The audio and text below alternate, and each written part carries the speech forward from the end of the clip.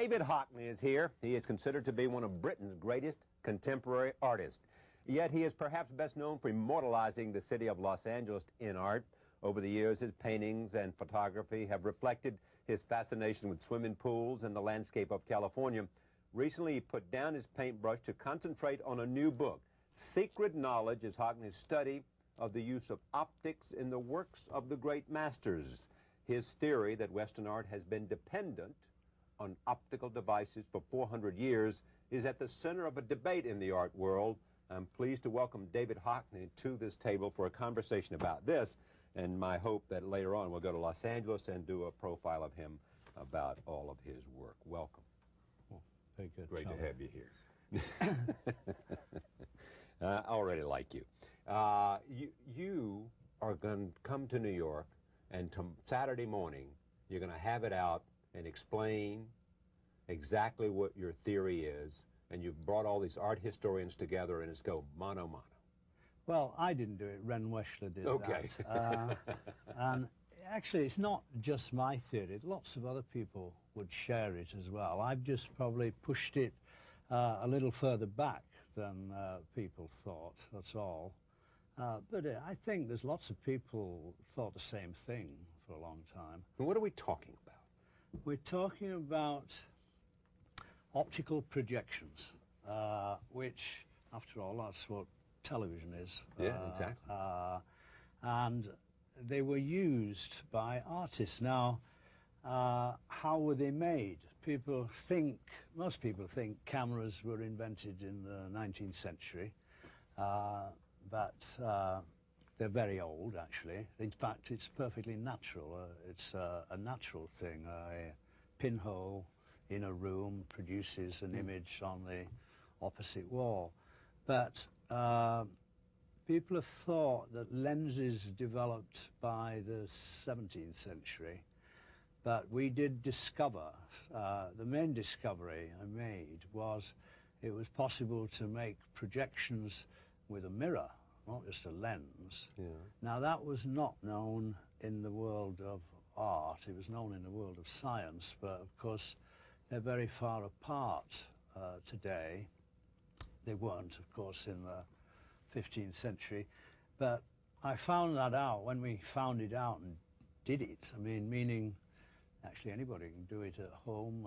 Any shaving mirror or makeup mirror is a concave mirror. And so what would you do at home?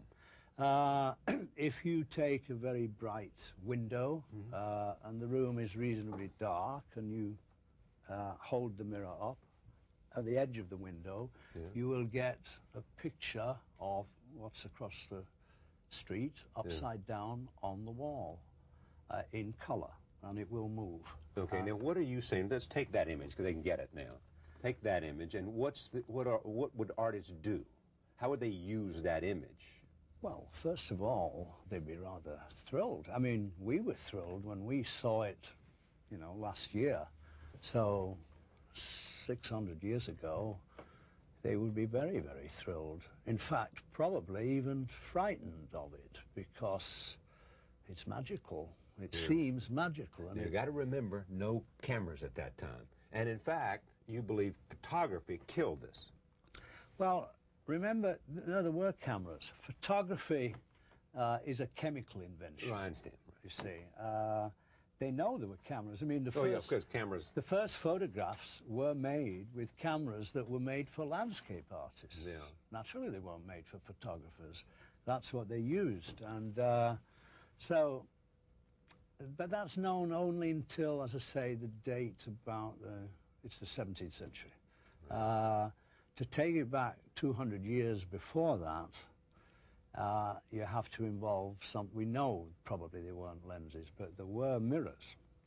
And there's certainly a mirror at the back of Mr. and Mrs. Arnolfini. Yeah. That's a convex mirror, but the back of a convex mirror is a concave mirror. It's just going the other way.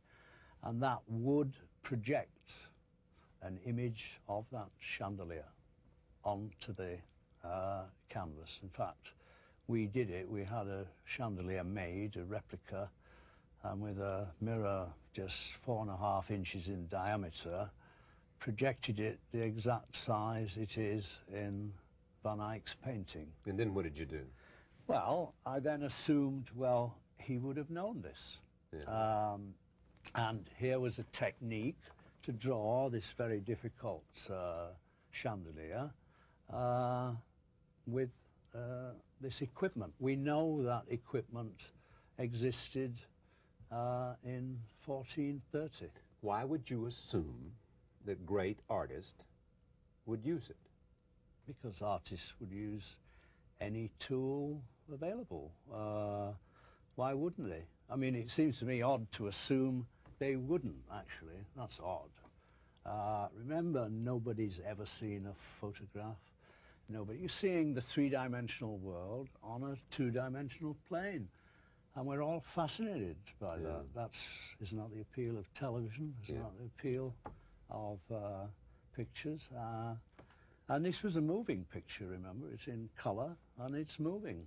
And if you do it today, people are quite taken with it. I mean, when I was showing it to people in LA, we set up with a cabbage outside a window, and there it was spinning round. I mean, people were, yeah, they had no idea it could be done, actually.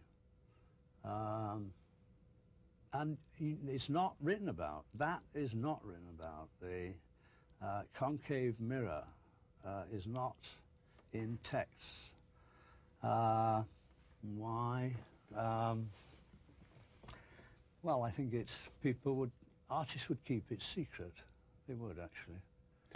My original title for the book, of course, was Lost Knowledge, but the publishers thought Secret Knowledge would be better. Tells you like something inside and nobody knows. Yeah, but I think it was also lost. But listen, what the subtitle is, Rediscovering the Lost Techniques of the Old Masters. Do you have any doubt that they use this technique? No, I don't know. You don't. I mean, you are 100% believer. To see them is to use them. I'm not suggesting, I don't know quite how, but once you've seen them, you know they use them because they look like paintings, actually. Suddenly you've got, you know, tonalities made different. I mean, harmonies that are very beautiful. Some might say, okay, David, let's say you're right. So what? So what? The interesting thing is actually not because of art history in the past. The interesting thing is because of today, really. Because, in a sense, we're back to a hand in a camera. What I'm suggesting is the hand was in the camera for 400 years. Then chemicals were in the camera for 180. Yeah. But now there's digits in it. And that means Digital cameras. you can move things about. Anybody can. Yeah. Meaning you're drawing. Isn't that drawing? Yeah. If you're moving something about, that's what you're doing. Well, in a way, that's now getting very, very big. Are we therefore losing a veracity that we believed before for 170 years?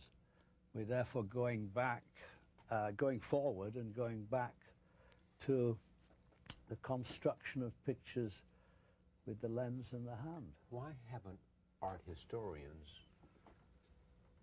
all agreed with you? Why do many of them say, not so fast? Well, that's all they're saying. They're not disagreeing. No, okay, that's right. That's what they're saying. You can't, actually, because the science is there. Yeah. I want to come to this because we got this great video. Talk me through it as we look at this. We're seeing what you're talking about. What is that? That's, there's the projection of the baptistry. That's the mirror on a